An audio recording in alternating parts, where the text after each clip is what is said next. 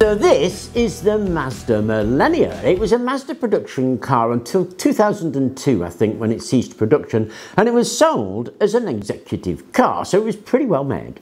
But it does hide a secret. Actually, it hides several secrets, but this is the one that I'm interested in. It doesn't use a normal engine. It uses something called the Miller engine. The Miller engine was invented by Ralph Miller in, I think, 1957, and was used a lot in ships and stationary power supply, and Mazda decided to chuck it into their vehicle. Now the thing about the Miller engine is it's a very efficient engine, and it gains its efficiency because it varies the compression through the engine cycle. Now there's quite a few ways of doing this, but one way of doing it is by varying the stroke of the piston itself. Now something like a variable piston actually has an awful lot of interesting applications. One would be, for instance, in a variable pump, and one would be in a CVT. If we can vary the length of the piston stroke, we can actually create a CVT from it, and we've done that in previous videos.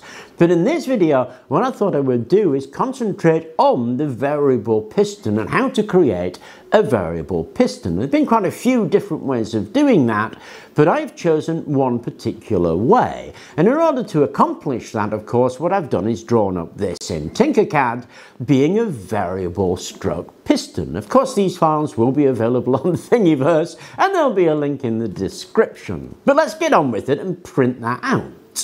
First bit we need to make is the gear cage, and you'll see that these two tubes, one long, one short. Take the short one, pop the gear cage on top of it, then rest the gear on the actual gear cage, and then take this axle and shove it through the gear to the bottom of the short tube.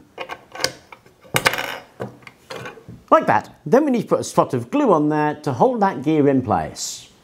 When you've done that, take the short tube, glue that bit of the gear cage to it, take the long tube, glue that bit of the gear cage to it.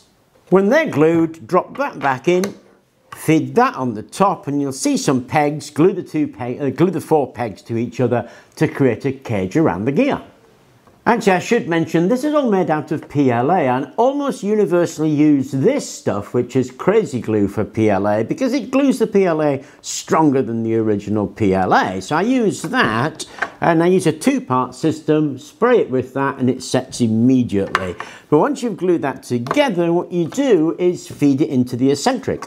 Now the eccentric has one smooth side and one side with a rack gear on it, and it doesn't matter which way around this goes, but you feed that into the eccentric like that. So when you've done that, if you turn the handle, it works the gear, and this centre slide slides in and out of the eccentric. Now, of course, the eccentric needs putting into the piston, which is that bit there. It slides in there, and then that slides on there, and that will be a tight fit, so we need to fit that in. Once it's fitted, if you hold the outside, of course, it should turn freely in there, with that being able to turn up and down on that. And now we can put it into the cradle.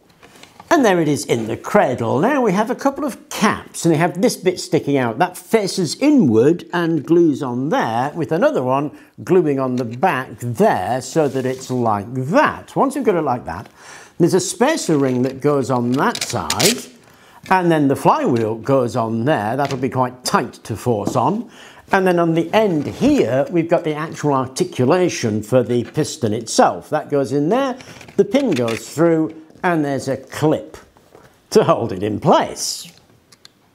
That's that bit finished. Now we need something to output, really, and for that we've got the output cradle. It's this cradle here, and there's an output guide block that gets glued on there.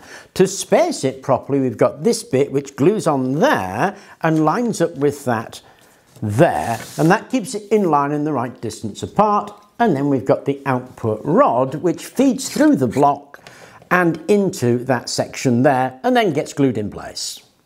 And that's it all put together. Now, with this inner axle twiddled around so that the slide is at the top, then when we turn the flywheel, or if we like, we can also turn the axle on that side, what we get is the longest amount of travel, because the centre here is furthest away from the eccentric.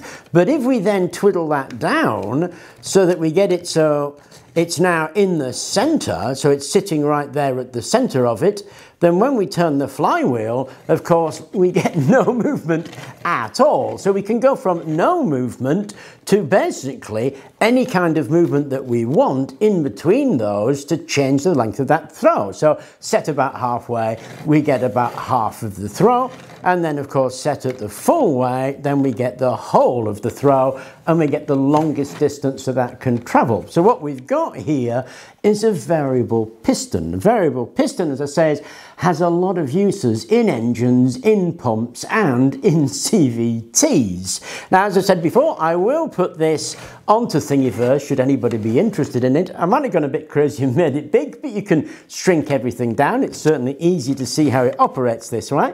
I hope you enjoyed the video. Thank you very much for watching, and please do remember to like and subscribe. That's really quite cool.